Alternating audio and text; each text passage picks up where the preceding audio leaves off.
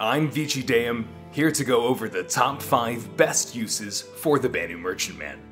The recent CitizenCon footage has transformed the BMM to be arguably one of, if not the most useful ships in all of Star Citizen, confirming over 2,800 SCU, a medbay, a hangar with a 8-shop traveling bazaar, 2 size 8 pilot controlled guns, point defense systems for anti-missile, anti-torps, and so much more. With this many features, the owner of a Banu Merchantman can take the ship in a number of different directions. I'm going to cover my top 5 best uses for this ship. These are my opinions, but let me know your plans for the BMM in the comments down below. Before we continue, don't forget to sub up to keep up since we're starting right now.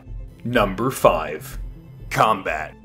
The BMM would excel in a combat role. While not a dedicated combat vessel, the Merchantman has more than enough at its disposal to prove a lethal threat to most targets it comes across. With 2 huge size 8 pilot-controlled guns, the Merchantman will be a terrifying threat, especially when faced head-on. Besides those weapons, the Merchantman has a massive size 5 man-top turret and 2 remote size 4 turrets underneath that are bolstered by 4-point defense systems, designed to eliminate range torpedo and missile threats before they ever become a problem. Additionally, the Merchantman has its own hangar for the Banu Defender. This extra fighter means the Merchantman is never alone, and extends the BMM's offensive and defensive capabilities. Thanks to FrenchTgirl on Reddit, we have a look at other ships that could fit in that hangar as well. Adding something like a Hurricane would tremendously help against fighter swarms. Alternatively, you could use that hangar to repair and refuel a fleet of ships, which would allow them even more utility, at least when fighting in a fixed location or within a smaller quantum range. But with this combat prowess established, what can you do in the verse? I see the BMM filling a role assisting large orgs in protecting territories, and in Xenothreat type dynamic events where those huge size 8 weapons would be massive. Against the enemy Idris fleet, I could see it being highly profitable and really fun. The BMM fills a variety of space combat missions. For instance, while starting bounty hunting missions wouldn't be cost effective, I could see the BMM easily running up through VHRT and even ERT North Rock missions for massive profit. For all these reasons, using the BMM for combat takes the number 5 spot in this list. Number 4. Dropship.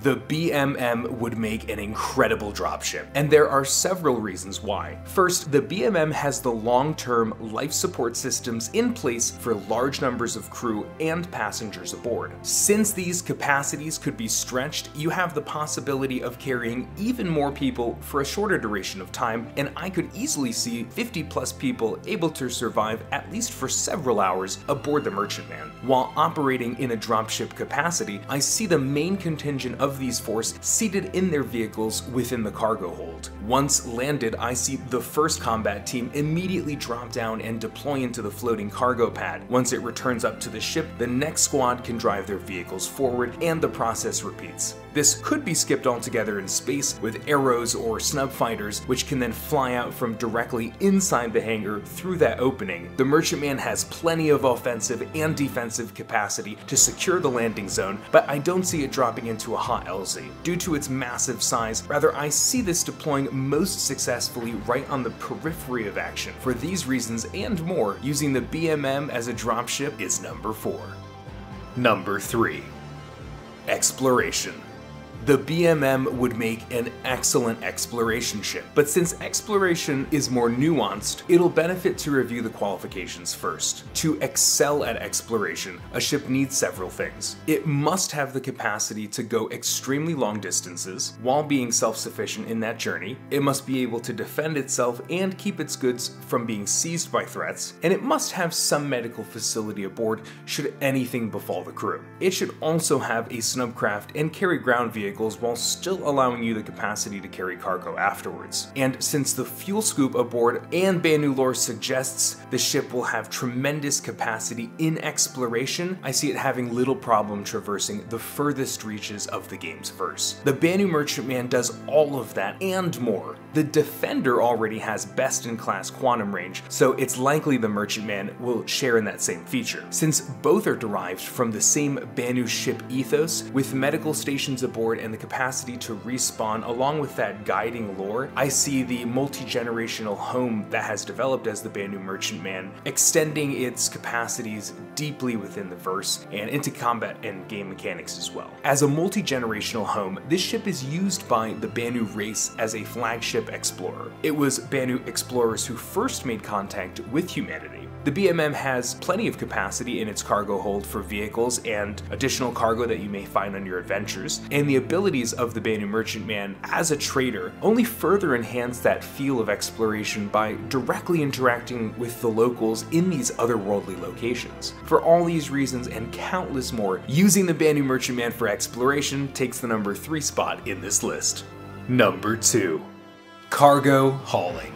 The Banu Merchantman has over 2,800 SCU of cargo. This makes the BMM one of the largest cargo haulers in the entire game. The current in-game largest cargo hauler, the C2, carries 696 SCU. That means flying the BMM is equivalent to the holds of over 4 Hercules. That's absolutely insane. While it doesn't carry as much as dedicated haulers like the Hull series, it does have a unique advantage which I believe makes it even better suited for that role. It doesn't need escorts. While the Hull series relies on the protection of escorts, the BMM's 2 size 8 weapons, plenty of turrets, and a hangar for its own onboard escort means that the crew of the BMM are essentially self-sufficient, and these profits of protection are kept within the business itself, drastically reducing costs. Additionally, the BMM's defenses are a deterrent itself. It would be less likely for a pirate to attack a would-be BMM target if there was a unprotected or less protected Hull series nearby,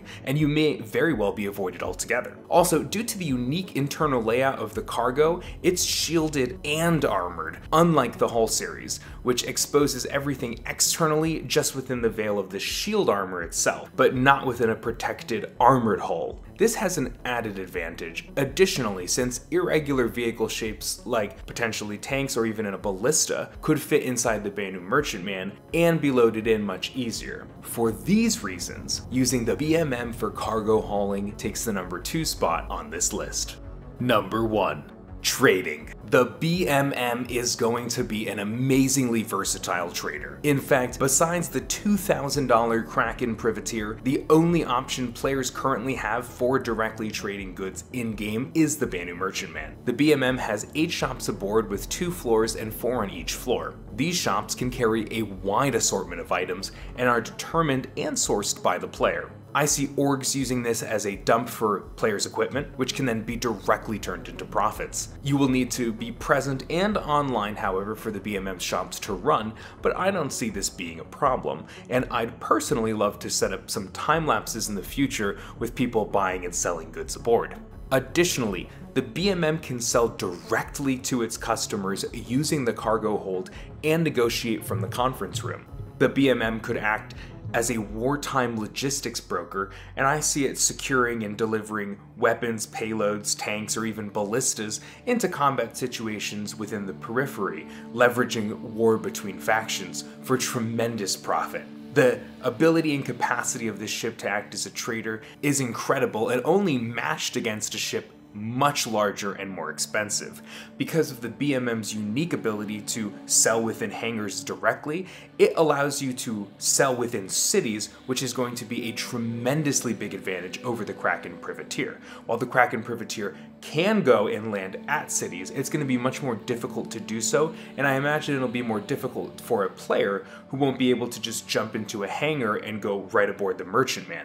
Additionally, the ability for a Merchantman to go fully loaded onto a planet side and then leave is a feature that the Kraken Privateer won't have, which will need the assistance of other vehicles to actually leave a planet's atmosphere if it's fully laden with cargo. For these reasons and more, trading takes the number 1 spot in this list. But let me know if you have a Merchantman below, what are your thoughts and intended uses for this ship? If you don't have a Merchantman, do you regret not buying one? What do you think the price will rise up to?